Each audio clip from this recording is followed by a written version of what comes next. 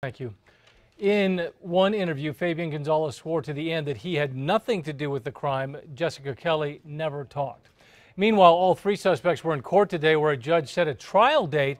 Michelle Martins, Fabian Gonzalez, and Jessica Kelly are scheduled to go on trial October 2nd of next year.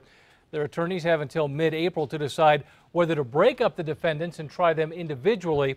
If that happens, the trials will happen one at a time in October, November, and December. That trial is expected to last about 2 weeks. Two former Albuquerque police officers will have to wait until at least Tuesday to learn their fate. After 8 hours of deliberating today, the judge has sent the jury home without a verdict in the murder trial of Keith Sandy and Dominic Perez. News 13's Haley Rush is live at District Court with details. Haley. Dean, the jury deliberated all day today, including an hour yesterday. But at 4:30, the judge sent them home without a decision. Now it's up to a jury to decide if former APD officers Keith Sandy and Dominic Perez should be convicted of second-degree murder for shooting and killing James Boyd in the foothills in 2014.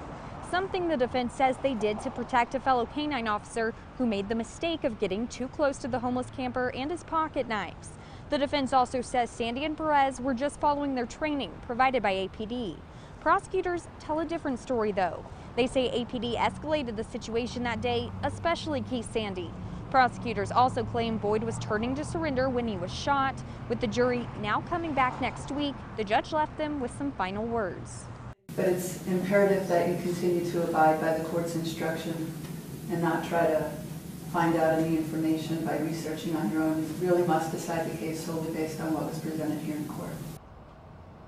The jury had only one request today. They asked for an inventory of the more than 50 exhibits presented in court over the past 2.5 weeks, including audio tapes, videos, and documents. Now, because of Columbus Day on Monday, the court has a 3-day weekend. The jury will come back and continue deliberating on Tuesday. Back to you, Dean. All right, Haley, thank you. If Sandy and Perez are convicted of murder, they face up to 15 years in prison.